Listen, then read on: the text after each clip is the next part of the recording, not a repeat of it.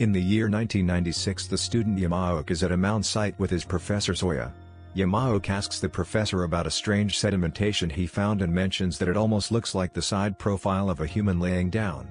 Soya isn't sure what it is and asks Yamaoka to dig down a bit more. As Yamaoka digs deeper, a skull appears from the dirt. The professor has a theory that this was maybe an ancient burial method where they put many layers of clay on the dead.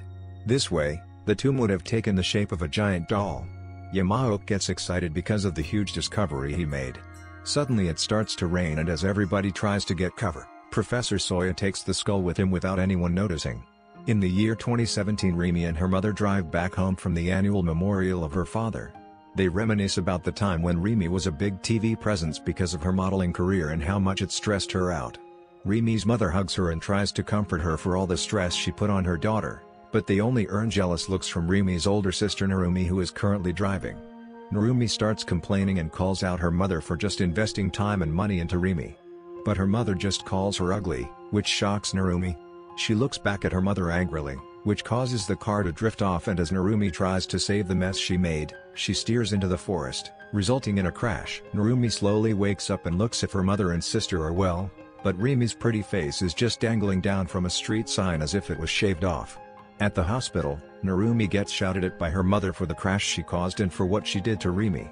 As the doctor comes out of the room, he tells them that Rimi regained consciousness but that something is strange about her. Rimi's peeled off skin exposed another layer of face under it. The doctor explains that he did some scans on Rimi. He tells them that Rimi doesn't have any organs, but instead multiple layers of skin. Rimi's entire body is made up of skin tissue and should therefore not even be alive. The doctor gives the rings of a tree as an example. The more rings on the tree stump, the older the tree. Rimi must have a similar condition as he can make out her growth process through the layers. The center of the layers is what Rimi looked like as a fetus, and as she grew older, the more layers she grew outside of her body. He counts up to 20 layers and correlates it to her age. Rimi's mother says that there must be a younger version of Rimi inside these layers than, deep within her current body. The doctor agrees, but recommends that they should conduct more tests on Rimi to find out how she is even alive. Rimi's mother denies the tests and decides to take her once pretty daughter back home. The mother tells Narumi to take care of Rimi in the future, but Narumi says that she is worried. Narumi reminds her of the skull that her father took home once 21 years ago and the photos her father showed them. It was the burial site with the multiple layers of clay on top of the dead human. Narumi mentions a curse, that the tomb must have been cursed and that the curse is now on Rimi. Narumi shows her mother a secret she kept for a long time. She opens her mouth and shows her mother the multiple rows of teeth Narumi has in her mouth. Rimi is now back at home and her mother looks after her. Narumi begs her mother to break the curse by holding a memorial service for the skull her dad found, but she won't hear any of it and reassures Rimi that she will heal her somehow. She talks down on Rimi like a child, and Rimi shouts at her for getting belittled as she leaves to go to bed. While Rimi sleeps, her mother talks to her as if she was a child and asks the 2-year-old Rimi to come out of her so she can give her a hug. She stands up to leave the room as she suddenly hears a child inside Rimi's body calling for her mama. It's asking for a hug and begs to be let out of the body. Rimi's mother doesn't know how to get her out, but she contemplates if she should do what's on her mind. Screams can be heard and Narumi gets out of her room to check on Rimi. Her mother is cutting off Rimi's outer layer of skin and says that there is no other option than to peel it off until the 2-year-old Rimi is free again.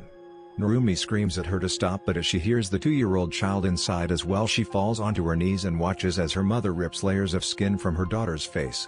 As her mother is finished, the 2-year-old Rimi's head looks out of her older body and asks to be held.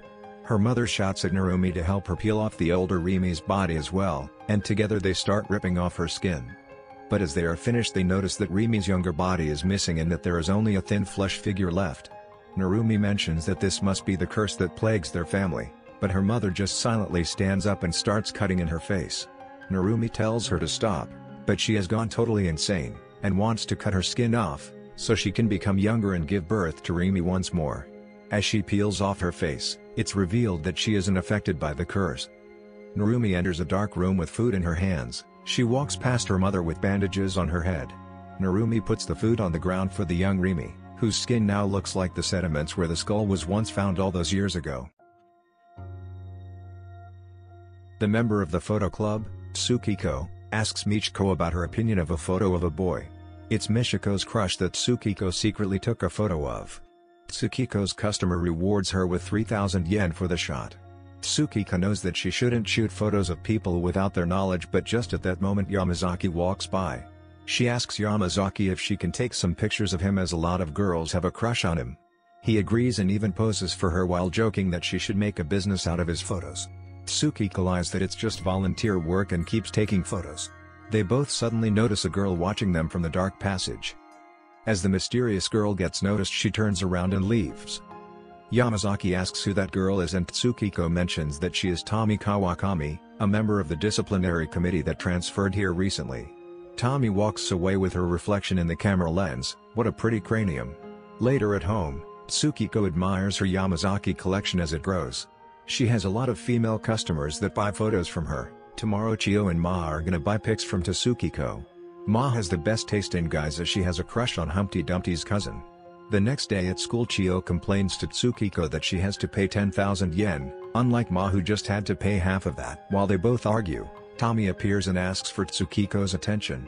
Tomi confronts Tsukiko with her actions, shooting and selling boys' photos on campus. Tomi threatens Tsukiko to tell the teachers what she is doing, but Tsukiko denies that she is selling the photos and acts clueless. But Tomi doesn't believe her and orders Taichi, one of Tomi's admirers, to search Tsukiko's bag. He knocks Tsukiko's bag out of her hands and hands the photos over to Tomi. She mentions that she will confiscate the photos as part of the disciplinary committee. Tomi tells Tsukiko that she won't snitch to the teachers this time, but she has to stop with her business. Tsukiko just stares dumbfoundedly as they leave in a rude manner. Later at the locker room, Tsukiko complains about Tomi to her friends. But they tell her to stay out of it, as Tomi and her bodyguards are out of Tsukiko's league. Ma says that Tomi sometimes tells people that she won't snitch on them when she catches them breaking the rules, but then Tomi snitches anyways. Tsukiko wants to hear none of it and just plans to act dumb if she gets confronted again. At lunchtime, the girls eat in the school cafeteria and complain about the lost pictures. Suddenly pretty boy Yamazaki shows up and asks to talk to Tsukiko in private. He asks for a favor from her, as he is modeled so often for Tsukiko's photos. Yamazaki wants photos from his crush, Tomi. Tsukiko hesitantly agrees to take the photos for him, as she pretty much has no other choice. She walks over to the place where Tomi hangs out often. Tsukiko hides behind some bushes and waits for the perfect opportunity. As Tomi looks around, Tsukiko snaps some photos like a spy. First from the side, then Tomi turns around some more and Tsukiko keeps shooting. Suddenly Tomi stares directly at the camera. Tsukiko is shocked that she has been caught. Tomi tells her to get out of the bushes, but weirdly enough she seems delighted. She even offers Tsukiko to take as many pictures of her as she likes. Tomi says that she wants Tsukiko to print the photos and scatter them around campus. It's just an empty threat from Tomi, and Tsukiko calls her bluff, saying that she will do exactly that if Tomi is serious. Tomi tells her once more to do so and even poses for a couple photos. Tsukiko compliments her beauty and asks Tomi to step back a little to take a full body shot. Tomi tells her that she has to step back as Tomi is doing her a favor with the photos. Tsukiko agrees and starts taking pictures while walking back slowly. As she walks back, Tsukiko suddenly bumps into a teacher. It was a trap from Tomi all along to distract Tsukiko until the teacher shows up. Somehow she knew that Tsukiko would try to take photos of her. The teacher scolds her for making a profit out of photos of people without their knowledge. Tomi is overjoyed to have caught Tsukiko red-handed. With Tsukiko being cornered, she admits that she made a business out of the photos and tells the teacher that she will quit the photo club to take responsibility for her actions. As Tsukiko leaves, she gives Tomi a death stare full of hate. Later at home, Tsukiko sits on her bed all sad. She wonders if Yamazaki was in on it and if him and Tomi made a plan together to catch her. Tsukiko's mother calls her and says that she picked up the photos from the print shop which Tsukiko asked her to. They are the photos of Tomi from earlier. She looks at the pictures and gets shocked. It seems like there is another face appearing out of Tomi's head. The next day at school, Tsukiko takes Tomi up on her offer. She throws hundreds of copies from Tomi's photos out of the window, for everyone to see. All of the students look at the photos and see the deformed Tomi on it. As Tomi notices the pictures, she gets really angry and asks her two bodyguards for a very important favor. Meanwhile, Tsukiko is in the locker room as she rejoices that her revenge plan was a full success. Suddenly Yamazaki bursts in completely out of breath. He tells Tsukiko that she has to hide at this very moment. She doesn't even have time to ask what's going on, as Yamazaki grabs her hand and says that some people are after her. As they start running, Yamazaki explains that he overheard the guys from the disciplinary committee talk with Tomi. Tomi's body was apparently trembling out of sheer anger. They even made plans to murder her. They are on their way to find and kill her. At the meantime, Tomi's goons are looking everywhere for Tsukiko and asking people if they have seen her. Yamazaki is leaning against a door as one of Tomi's bodyguards asks if he has seen Tsukiko. He nods and tells him that he has seen Tsukiko walking further down the hallway. The goon leaves and Yamazaki goes inside the room. Tsukiko was hiding inside the photo club, the worst place to hide in such a situation. They talk about what compelled Tsukiko to scatter Tomi's photos everywhere, and she explains that it was mostly jealousy and almost confesses her crush on Yamazaki. As she stutters the words of love, a rope is suddenly tied around her neck. Yamazaki starts to strangle her all of a sudden as if he went mad. He asks for forgiveness and says that he would do anything for Tomi and her beautiful face. As Tsukiko gets strangled, she manages to grab a bottle of rubbing alcohol and pours it on his face. She runs away as fast as she can while Yamazaki cries loudly out of pain. After a couple of days, Tsukiko is sitting at home as she gets scolded by her mother for the school suspension she got for scattering the photos of Tomi. Her mother gets so frustrated with Tsukiko that she leaves for the rest of the week to be with her husband. Tsukiko is now alone at home, but she doesn't seem to really care. As she looks outside the window, she notices Tomi's bodyguards standing around, looking for her. Tsukiko crouches down and tries to leave as she suddenly gets frightened. Tomi is standing at the end of the hallway. She is just standing there, menacingly. She invites Tsukiko to have a chat as they have things to talk about. Tsukiko asks Tomi if it is true that she wanted to kill her. Tomi laughs it off and denies that she would ever do such a thing. Tsukiko tells her that Yamazaki tried to kill her and that he is under Tomi's spell. Tomi says that she isn't a witch and that she doesn't know someone named Yamazaki. Apparently it's all a big misunderstanding, but the look in Tsukiko's eyes shows her suspicions. Tomi offers her food and drink as a peace offering and to apologize for the suspension from the school. Tsukiko declines her offer and Tomi tries to make conversation again. As Tomi sees the pictures on the wall, she starts telling a made-up story about how her dad knew Picasso and how her mother is a famous actress from Spain. Tsukiko gets fed up with the made-up stories and tells Tomi that she must have some form of mental illness and that she is a hideous monster. As soon as Tomi hears these words, she starts mumbling the words hideous and monster and how anybody could call her that. Tomi starts trembling again and cowers on the floor as if she was in pain. She tells the voices in her head to stop, but without success. Tsukiko tells her to stop with the show and walks towards Tomi to take a closer look at her.